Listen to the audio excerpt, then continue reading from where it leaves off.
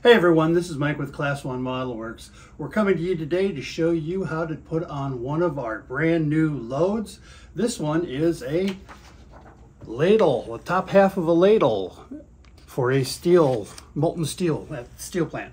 So what we're going to do, this load comes with your half ladle section, two sections of floor cribbing, and two sections of side supports, as well as 10 pieces of wire for you to mount and tie down your load with. So those are the things that are included in the kit. You're going to need one of your GSC flat cars for this, a pin vise with a number 76 bit or a little bit larger if you prefer, a pair of tweezers, a pair of needle nose pliers, wire cutters, a little bit of painter's tape, CA cement, and some kicker so you can get a little bit faster set on your glue. You could use a little bit of railroad tie brown paint. This is poly scale, and we'll talk about that in just a little bit. So we want to get started on this project. The first thing you're going to want to do is pre-drill some holes in your flat car. If you look at the photo, and we'll have this on our website so you can see it, there's a couple of places where we're going to need to tie this down. So there'll be these two tie downs on this end and the same thing on the other side. These are the holes we're going to need to drill in the deck, unless you want to put on a separate piece that kind of glues on the outside and tie into that with a hole. Whatever you'd like to do there. So what I have done here is I've already, with my pin vise, pre-drilled two holes, one on each side of the deck, and this is where my tie down wires are going to go later on. So that's kind of some of the prep work we've done for this. And for later on in the process, and this is going to be up to you, I've also made a couple of little angles, and these will be bracing that we're going to need to have to give it a more realistic appearance. Now you can either use this bracing, or I've got a couple of other pieces that I made up, little strip stock back here, that can be used. Again, it's out of the 2x3, and we can use those as braces because we're going to need braces for the bottoms of here, of these side braces. So with that, we're going to get started on our project. So if you would like to have your wood on here look a little more weathered, this is where that railroad tie brown poly scale comes in. You can really just do a nice little dry brush on this, give it a nice little light coat.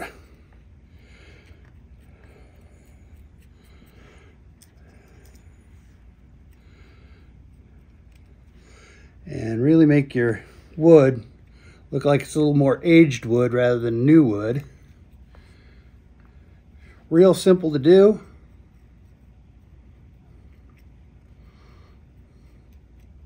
Don't want to be too heavy with this. You want to more or less let the bottom wood shine through. So that's why we just take a little bit on the end of our brush, wipe a bunch of it off onto a paper towel, and then just use the remnants to give it a nice little dark coating.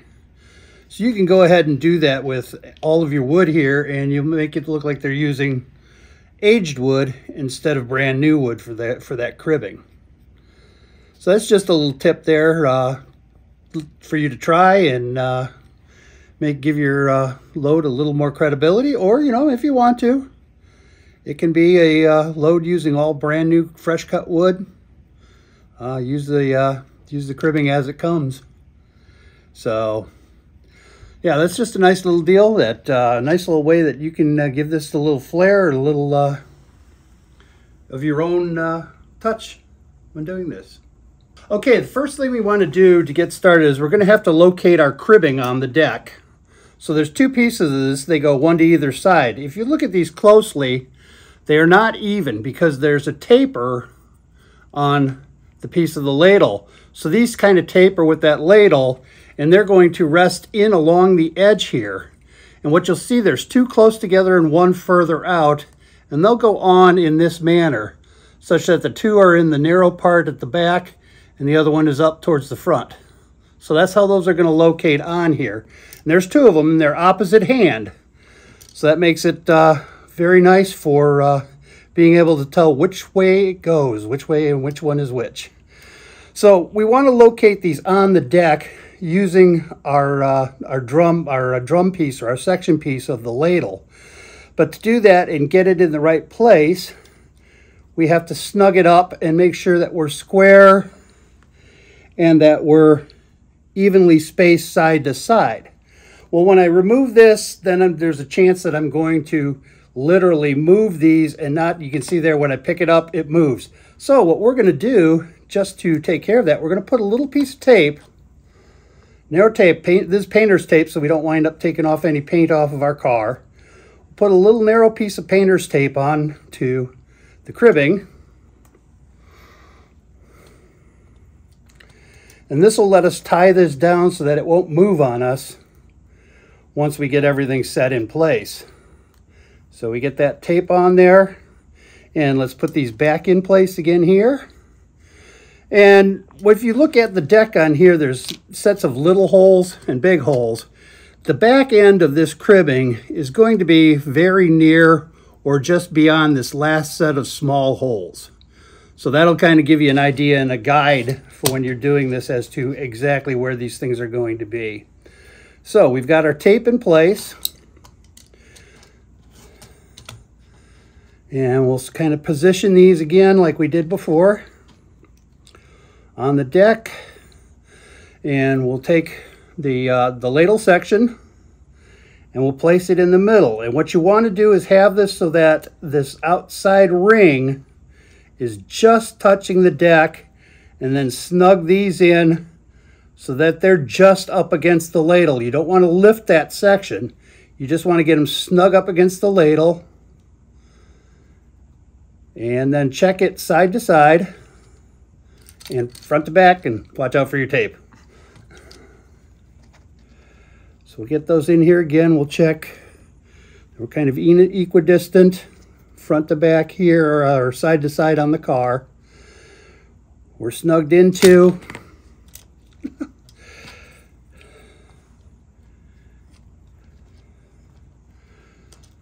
We're snugged into the ladle, and we're equidistant from the ends. And then at that point, what we'll do is we'll just hang on here and we'll just kind of tape this down in place. Just use the ends of your fingers to tape that down so that those don't move. All right, so now we've got this positioned where we want it. We're going to take our drum out, and then what we need to do is mark the position on here so that we can glue these down. So using a nice sharp pencil, make a couple of scribe marks on your deck so you can see where this goes. And I'd put your scribe marks to the inside like I'm doing here so that I can see exactly where I'm at. And make sure you get the sides in here so that you get everything positioned right back according to where you want it. All right, so now I can take my tape off and my cribbing. And we'll put a little CA on here. So you can see my marks here that are on the deck.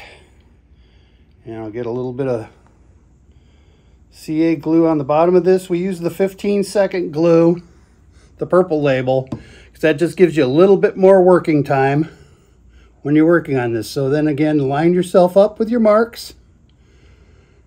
And make sure you're side to side. You're good. And that looks pretty good right there. And we'll put a little accelerator in there so that all gets set. Yep, that's on pretty good. And now we'll do the other side.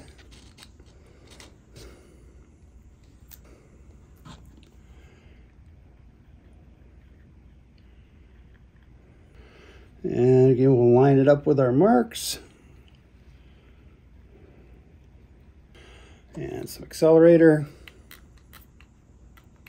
All right, now our cribbing is down. And then we'll test fit our ladle section again, and we're really good. We're touching on here, we're touching on this side, so we've done a good job of getting that realigned right where it is, and it's sitting on the deck as it should be. So right now we're in really great shape, folks. All right, so the next thing we're going to want to do is actually glue down the ladle and get in position. Now the thing that's going to be critical here, and you can use a level, is we want the two rotational points here. We want those ears to be nice and level on the card. You can either do it by sight or you can use a level if you like. I think we look pretty good right there. All right, so what I'm going to do is make a small mark on the back here, just a little tiny mark so that I know where I want to line it up at the deck. Because that being pencil, you can get rid of that a little later on. But that gives me a point where I can easily put just a couple of dots glue in here. And that'll let me get this set down on the deck. Hold it down in place. Put a little accelerator in there. And there we are. So we've got that done. Okay, our next step is going to be to put our side bracing on. And if you look at the picture, you can see how this bracing kind of fits right up into these pockets. And then the bound side will sit on the deck up on the curve. So that's what we're going for. There's a slight angle. One side of this is a little bit narrower than the other side. The easiest way to tell which is which, if we go to our car, one side, if the small side is going to fit really nice into the pockets, and the large side is going to be way to the outside of the pockets. So find that side that's narrower, shorter, and basically we're going to put it in just about right like this. All right, and we'll get that glued in place. So that's going to be our next step.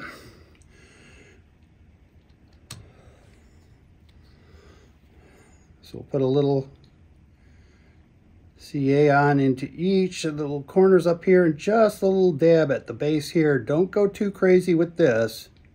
We just want enough to locate it and make sure that it stays in place.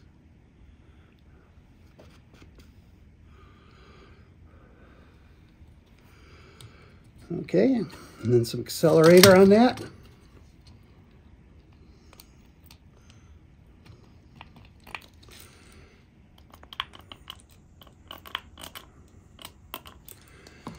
Okay, and now we've got our side brace on here. Now, what the railroad's going to do to hold this in place is they're going to put some place where they can tie that down or square it in or drill it in. And we can use either some more of that 2x3 stock that we had before. And you can basically glue that on as a backstop, something somewhat like this. Or we can use these angle pieces, which is more likely what the railroad would do. We'd place an angle in here, and then what they do is drill and bolt through the angle into the wood. So it's up to you what you'd like to do. You know, in the same respect, the little bar here, they can do the same thing. Being a large bar, they'll burn some holes in that, and then they'll basically drill and screw into the wood. For the sake of time and expediency, I think I like the feel of the bar on here. Again, that would be welded to the deck, and then they would go from there. So I think that's what I'm going to do on this, is we're going to use that bar. So we might have a little bit of accelerator on here. Let's make sure we kind of wipe that off so our CA doesn't just set up right away on that.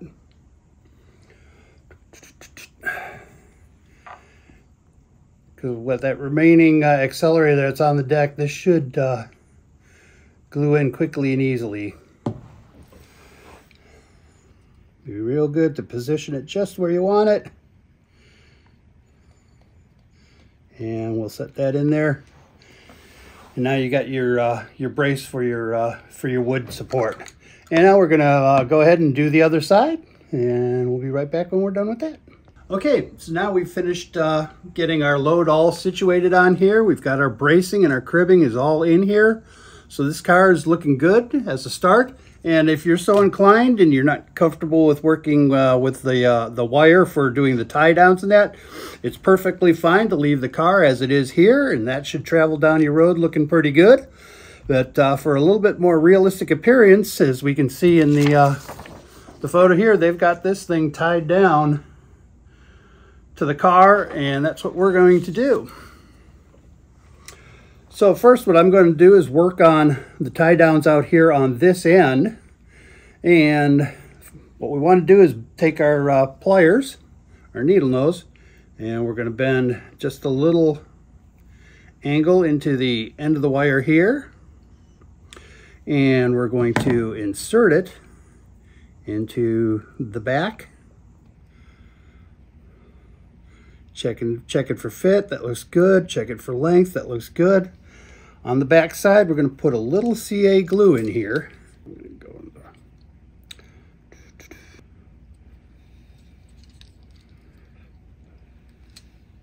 And then we'll hit that with a little accelerator so it stays.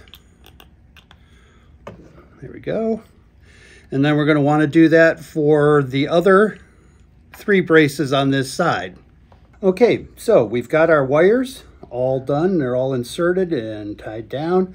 So now what we want to do is tie down to our holes out here. We've got a hole here and a hole here, a hole here and a hole here. First thing I want to do is make sure that before I try and put the wire in, that all of my holes are still clear. So I'll use my pin vise.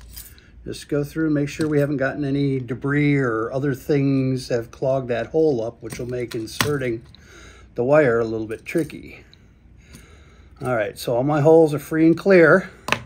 So now what I want to do is measure pretty close to where that hole is and trim the excess wire here. I just need a little bit for an end here to bend and stick through. So I'm going to trim that wire, and we'll use a needle nose and put a little tip on the end of this, bend that down just slightly, about a 45-degree angle. All right, we've got our angle on there. I've made my angle too far out for my hole. My hole's here, my angle's out here. And then shape the wire so it looks like it's a nice taut wire. All right, we've got our first wire in. So now we're going to measure our next one. And since this is a little longer, I'm going to cut a little longer tail on this, because I'm going to need to get a little extra pull on it for getting that taut. So again, I'll measure where my hole is and make my bend. And now I'm going to feed the wire through.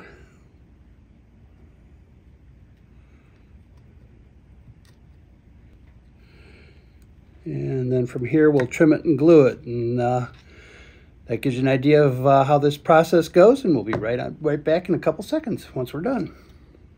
All right, so now we've got all of our wires installed. We've got this whole side of the ladle tied down. Wires look nice and taut, and looks like we're ready to roll and move on to the next section. And the next part's going to be making this tie down on the ladle. Now you can see here this has some strapping material, and then the tie bars pulled through that. To make this a little bit easier for everybody so that we can use the same wire that's going on, we have made a couple of little tie down points here, some loops on there. These were done in many ways. If you want to go ahead and try and find strapping material and do this like the thing, we'll have this picture on our website, and you guys can look at that and you can try and mimic that yourselves. That's not a problem. We want to do this so the vast majority of people can use all the wire that comes in the bundle. So we're going to start with this. The first thing we're going to do, and on these there's two loops, one to the inside and one to the outside. We're going to want to start with the loop on the inside first, because otherwise it's going to be in the way when you're trying to work on the one on the outside. So we're going to start with a little loop method on this.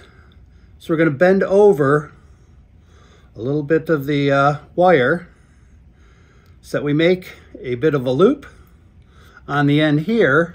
and then we're going to feed this through. Well, we're only going down, straight down into the deck, so we don't need a long piece of wire. So we'll make our loop, and then we're going to trim this to a little length here, and trim that to a shorter length. And then we're going to test fit it, because we may even trim a little bit more off, because this is going to go into one of these holes right down here in the deck, and we're going to glue that in place. So when we feed that in, we want this to be almost even with our loop here. So it looks like we're probably going to need to take off about another 1/2 inch. So now what I want to do is feed this through the loophole here. Feed that through here. Okay, I've got that fed in. We're going to take it down to the deck. We're going to position it at the hole, at this little hole. Feed. Better yet, where'd my tweezers go? There they are. This would be a much better way. Tweezers, positive control. There we go. Oh, that's a nice fit. Very nice fit.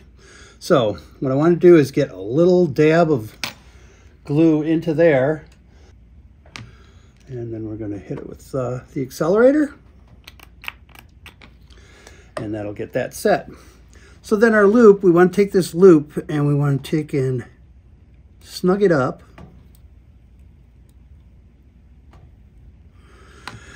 And then we want to put just a small little drop of CA on there so that it looks like this is bound with a clip.